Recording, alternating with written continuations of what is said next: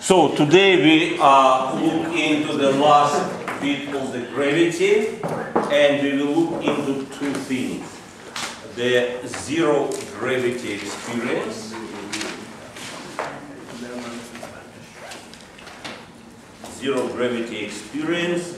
and energy in gravitational field.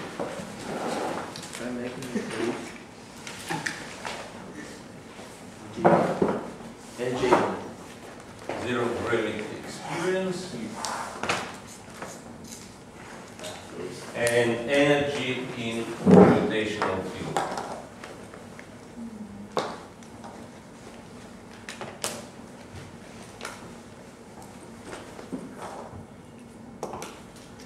So,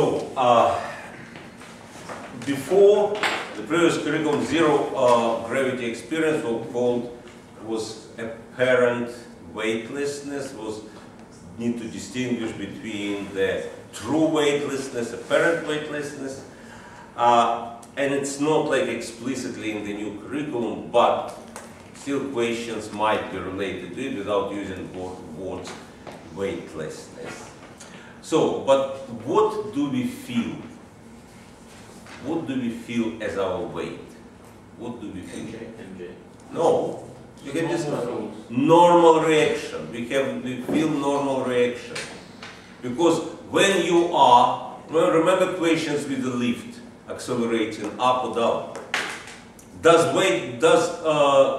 force with which Earth attract you changes? No. But if lift accelerates up, you feel heavier. Have you become heavy? No. What's changing? Normal reaction. So what we feel is normal reaction. So there are two possible ways not to feel gravity. What will be those two ways? Space. In space where will be no gravity. Where will be no gravity. So if you are far away from a specific object and there is gravity pretty much close. No, there is no such place because gravity going to infinitely far, but very little gravity. Or another thing, when there will be no gravity acting on you. What are the possible cases? If the actual will be forced gravity on you equals effectively zero. Yes? Maybe when you're traveling like the same gravity up, like the same acceleration upwards. When you are between two objects, always between two objects will be the point where force attraction to one will be equal force of the attraction to other. You had few questions on that. Find at which point between like Earth and the Sun there will be zero, resultant gravitational field zero. But there is another thing when normal reaction equals zero. So for example, if you're going like over the bridge with a circular motion, we were discussing when the car losing contact.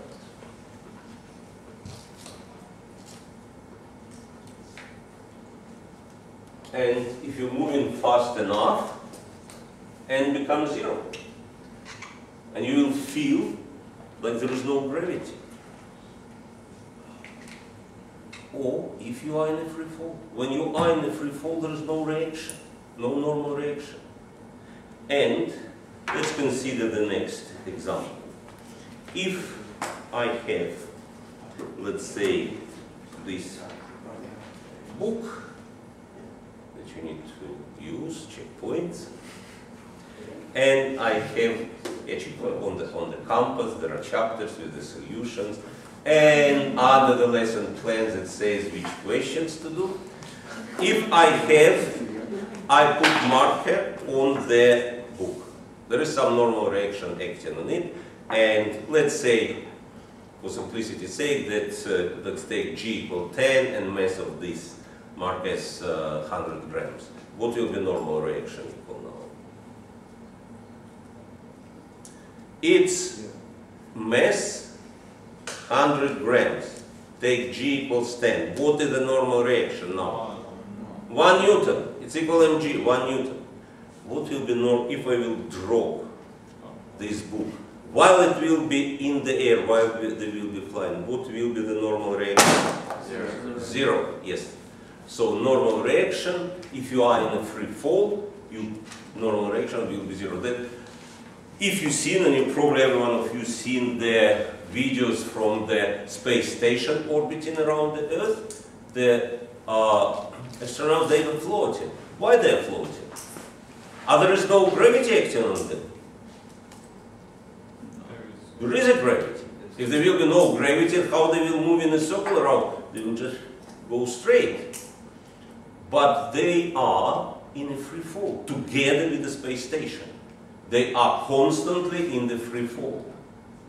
Why they are not never actually falling on the Earth? Because of how fast they're going. Like they move and Because Earth is actually not flat, as some people still think.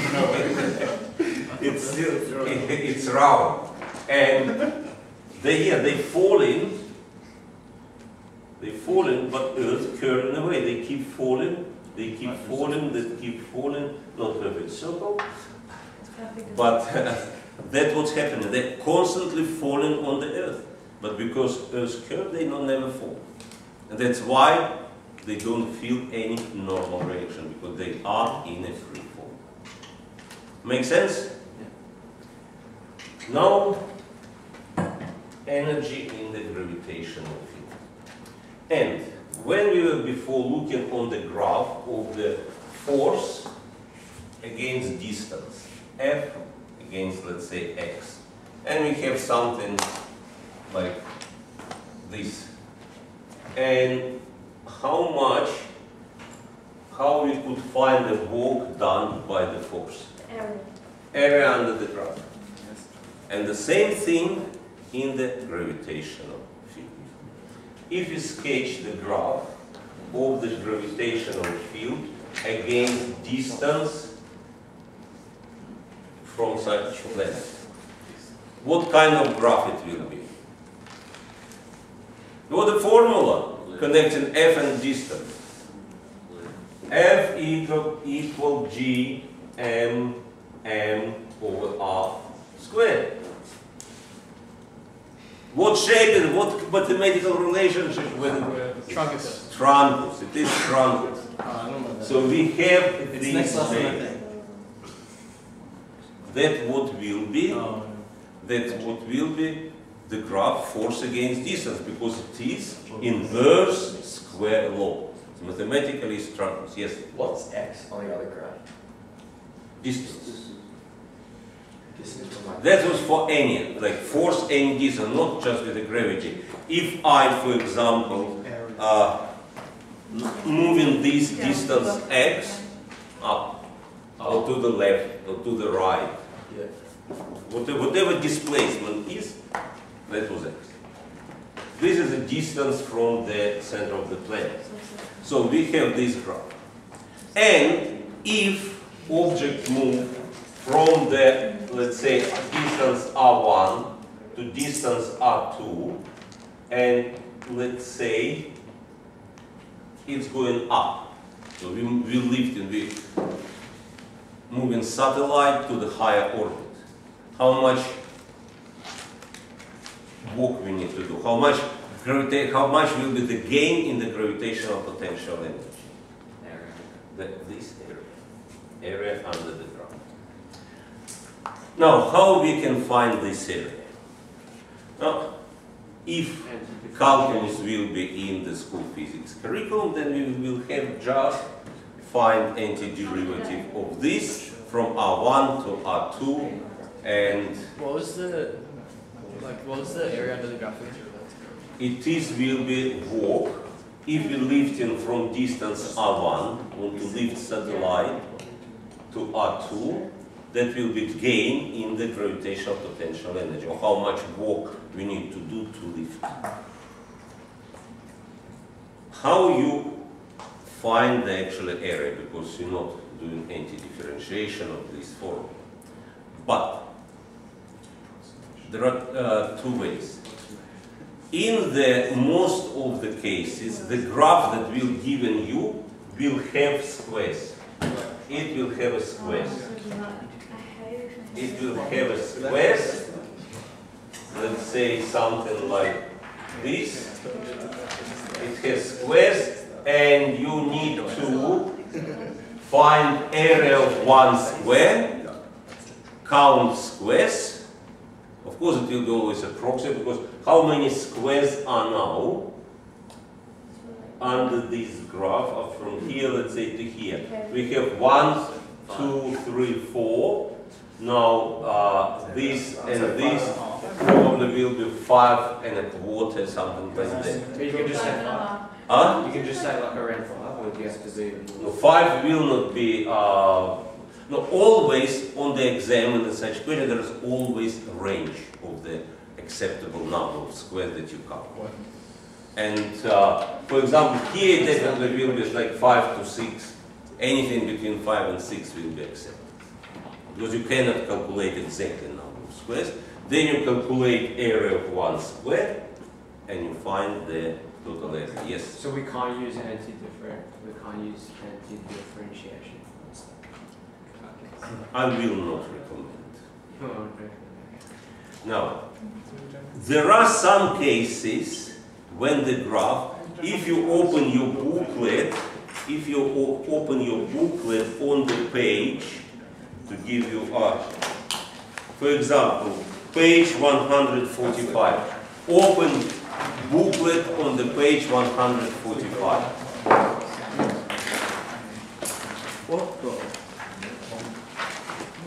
You can see the graph, and it's possible to count the squares under this graph. 145. But 145. Sorry, 146. 146. But if we look on the graph, on the page 144. Please have a look on the graph on the page 144. In such case, nobody will, that will give you an idea when there are small squares, and you will not be expected to count those squares. If the squares are big, like in the previous example. So, what shape, if you look on this, it will be trapezium. So you will need to find area of the trapezium. Yes? What if it's a truncus?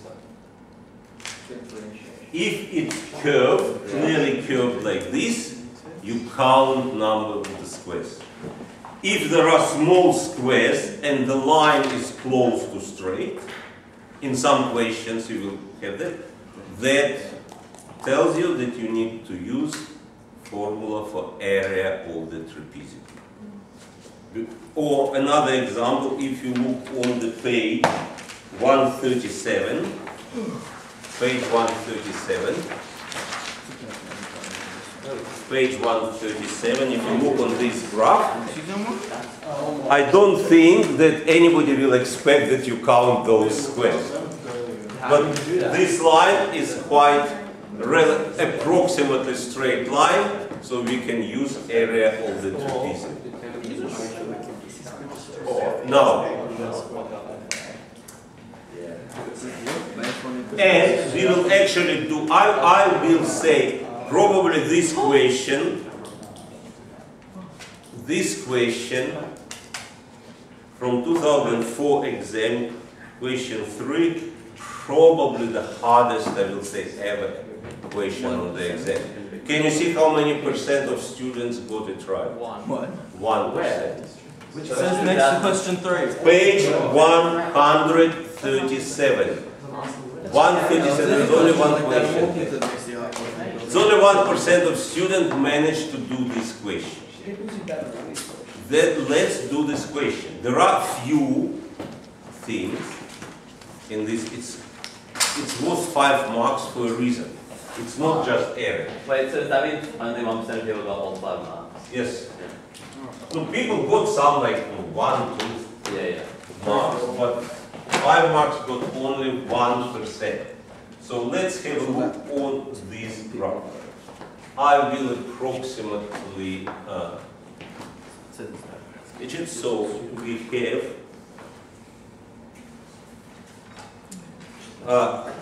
what is important, what is on the vertical axis? Gravitational field. Not force, but gravitational field strength. Gravitational field. So it's G. So when we find area, this is G against height. When we find area, will it tell us when we have G against height? If we found the area, will it give us work done or energy? No. What we will need to do to find the area? To find the energy? Multiply by mass. Multiply by mass. Multiply by mass, because what is G? Why it's Newton per kilogram? What is the sense of the gravitational field strength? What it tells you? Force acting on 1 kilogram. Force acting on 1 kilogram mass. So if there are 100 kilograms, you need to multiply by 100. So we have 400 kilogram aircraft, spacecraft, 400 kilogram spacecraft from rest at the surface of Earth. And you see in the graph it's height above Earth's surface. Height above Earth's surface. So it starts from here and goes 10 given there.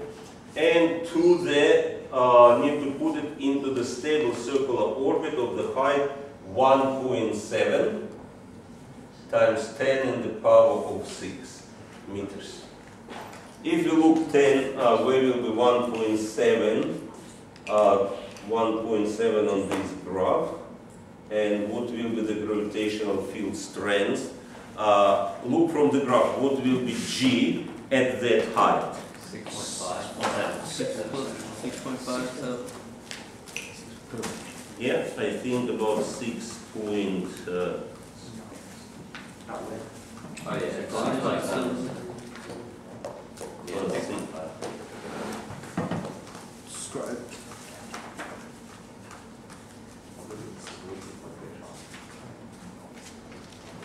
6.4. Yeah, why is it around zero.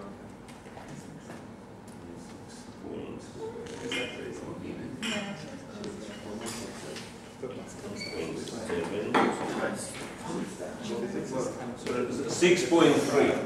Okay, this is here, the line going, it's approximately a straight line, and this is 6.3. So, let's find how much work we need to do just to leave this spacecraft. So do you assume it's a straight line? We can consider it as a straight line.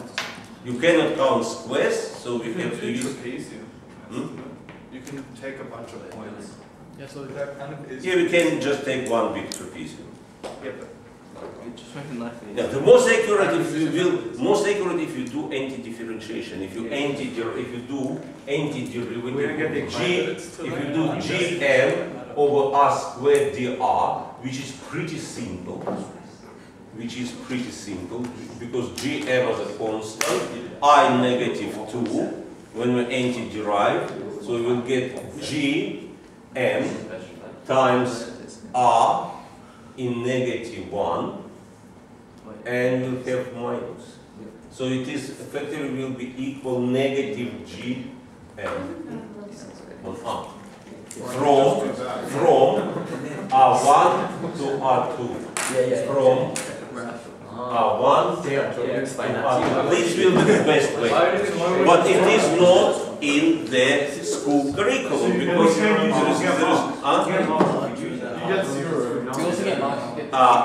the problem is that I will say majority or most of the people marking exam, they don't teach methods of specialists. It's not many people who teach specialists and methods and physics. So for them, not all of them will understand. Not all of them will understand. So to be safe, don't use anti-decay. Use what is expected. That's what I'm saying. Use estimated trapezium. So what will be the area of this trapezium? What will be the area of this trapezium? Area of this trapezium. So we have, this is 6.3. 6.3. Yeah, if you look at one, this is 6.3. So we have, so now, what is,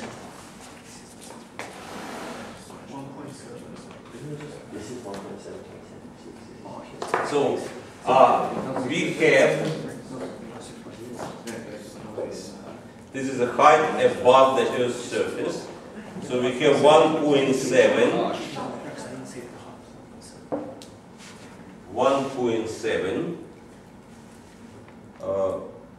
Do we use times 10 to the 6 or you just take 1.7? No, times 10 to the power of 6, of course. 1. You have to multiply the 3 by 5, man. So 1.7. This is the height, and we have 10 plus. So we have 10 plus 6.3 over 2 times 1.7 times 10 in the power of 6. That will be how much work needed to lift it from the surface of Earth. Yeah, 400. And that is area. And to find work, we do area times mass. Area times mass, which is 400.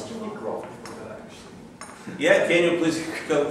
Yes. Why did we use 10 plus 6.3 over area? The area of the formula for area of the trapezium, we have trapezium on the side. When we have trapezium, we have A, B, and this is the height, and area is A plus B on 2 times height. This is our A, this is our B, this is our height. Oh. It's trapezium on the side. So calculate, tell me what will be, how much work needed. 5.542 times 10 to the 9. What was the area? 5.2 times, No, 5.542 5 times times 10 to the 9. 10 to the 9 joules. Now what will happen if we use that much huge amount of energy and we lifted this spacecraft to that height? What will happen? We lift it, it will fall down.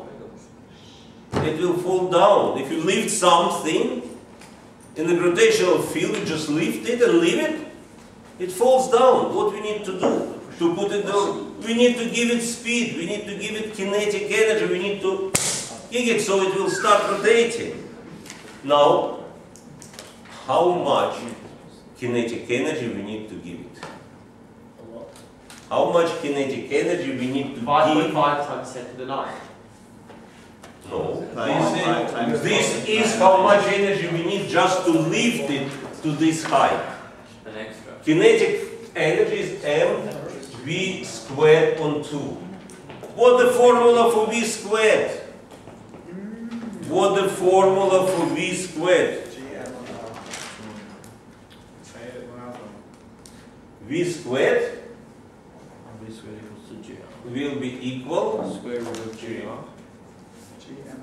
V squared will be equal gr. How we can get it? V equal to That's different G. that, but g at that height. G, Yeah. this G. We're This saying a G. different formula. Hmm? We're saying a different Okay, which formula? capital G M over R. So V equal V squared. G, V squared equal Gm over R. Yeah. Okay. Now, we know that we have what G equal? What the formula for G? E squared. What the formula for G? Gm over R squared. If you substitute here Gm over R, you can see that Gm over R, so this equals Gm over R and then divided by R. See? So we have V squared equal capital G, universal gravitational constant, times mass of the Earth in this case, divided by R. But we have the G equal Gm over R squared. So this, if we divide this, if you multiply this by R, we'll get G. I'm combining these two formulas. So we combining these two formulas, this and this. From here, from this formula, what Gm over R equal? From this formula, what Gm over R equal? GR. From here, Gm over 1R, if we move 1R to the left, so it will be GR. So we can use V squared equal G on R. So V equal square root of 6.3, we know G at that point from the graph, times 1 point, now this is a bit tricky thing. What is R? It's just that plus. Is it 1 point? That's the radius. We need Plus to the add radius. radius of Earth because this is a height above the Earth. The radius of the orbit will be this plus radius of the Earth. Because we have, this is the Earth, and this is where it is, and we have this height. So radius of the orbit, we need add radius of the Earth. So it will be 6.3 times 1.7. We actually don't need V, we need V squared. Because in the kinetic energy we have V squared, so we don't need square root. V squared equals 6.3 times 1.7 plus radius of Earth given to you in the formula sheet at 6.4 times 10 in the power of 6. And then mv squared on 2, so kinetic energy equal 400 mass times v squared times 6.3, 1.7 plus 6.4 radius of Earth. This is radius of Earth. 6.4 times 10 in the power of 6 divided by 2. So we need to add that much kinetic energy.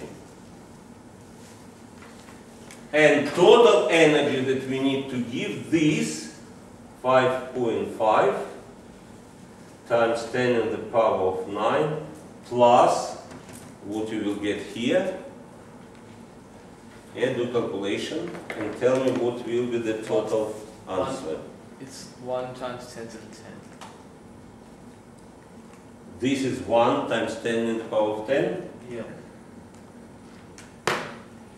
So plus 1 times 10 in the power of 10.